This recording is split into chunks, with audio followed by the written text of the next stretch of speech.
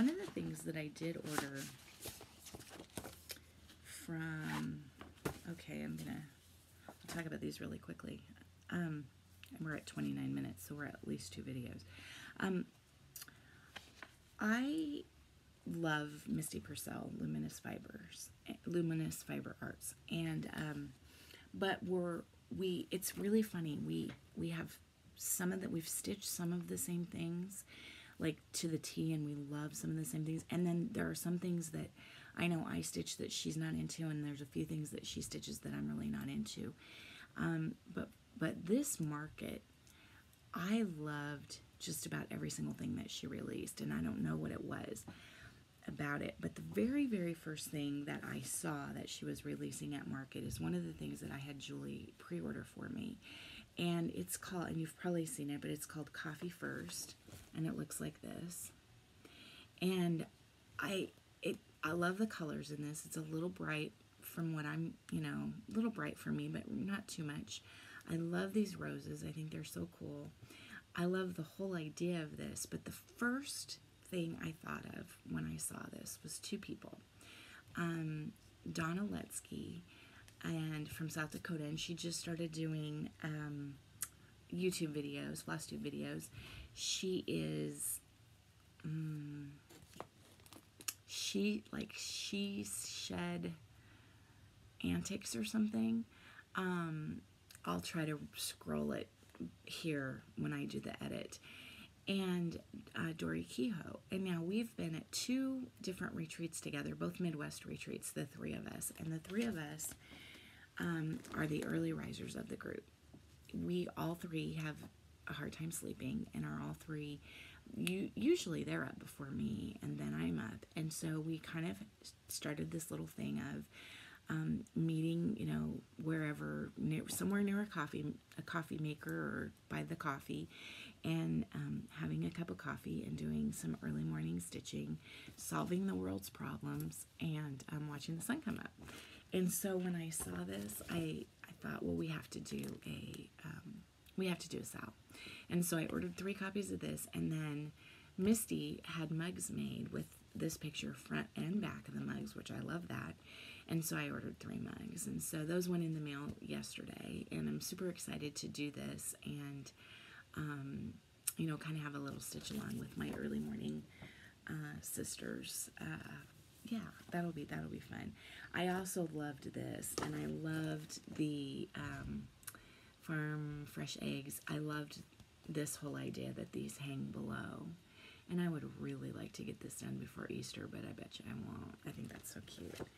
And then this one was just sweet and awfully cute, a Robin's Discovery. Awfully sweet, awfully sweet. So I ordered some other market things,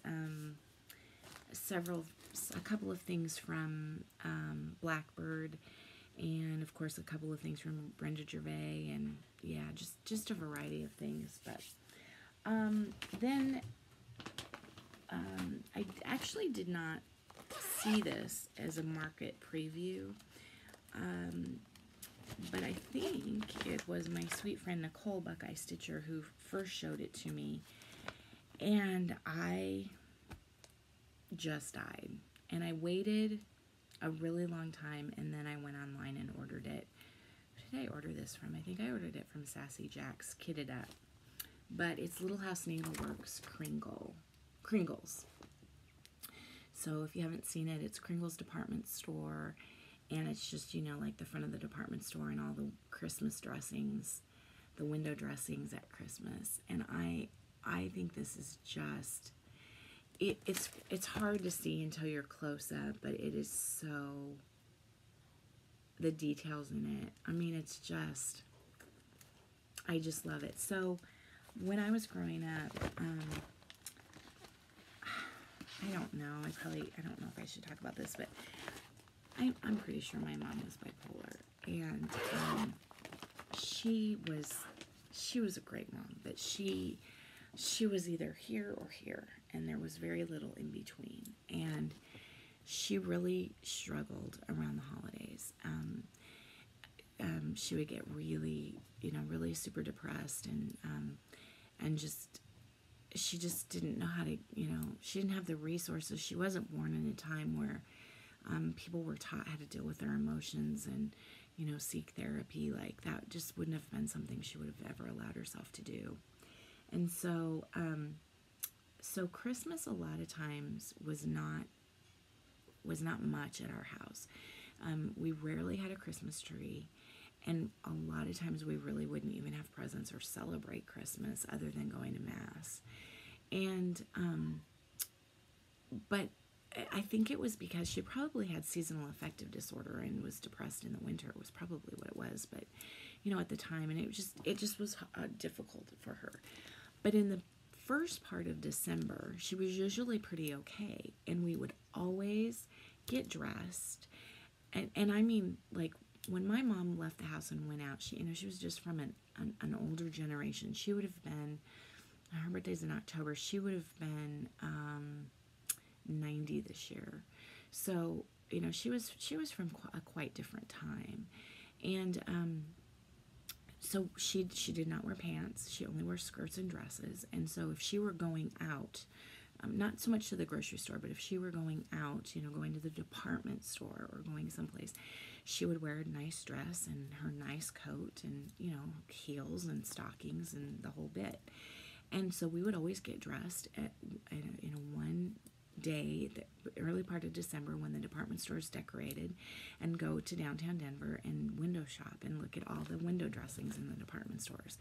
And it was just a tradition that we had, and it was such fun, and I always looked forward to it. And that's what that reminds me of. And I just absolutely love this. So I'm not sure. I started it right away, and realized that, and so here's my little start, realized that the kit did not include, I'm looking at my neighbor, we have elderly neighbors that live next door, and so we've been keeping our distance from them, but just talking on the phone, and he's going through cancer treatments, and so I'm just looking at him to see how he looks today. He's a tough old guy. I realized that the kit did not include the DMC, so I ordered the DMC, and I'm hoping that'll be here today or tomorrow, and then I'll get a better start on that. Okay, one more thing.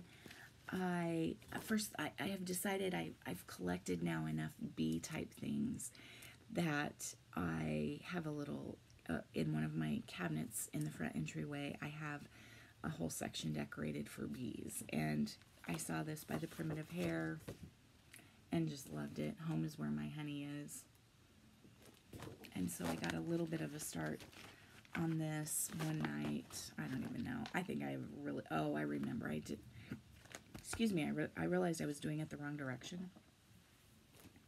I was doing it that way, and it needed to be done this way. So I had to take it all out and redo it. So just a little bit of a tiny start on that. I have worked on about 1,000 other things,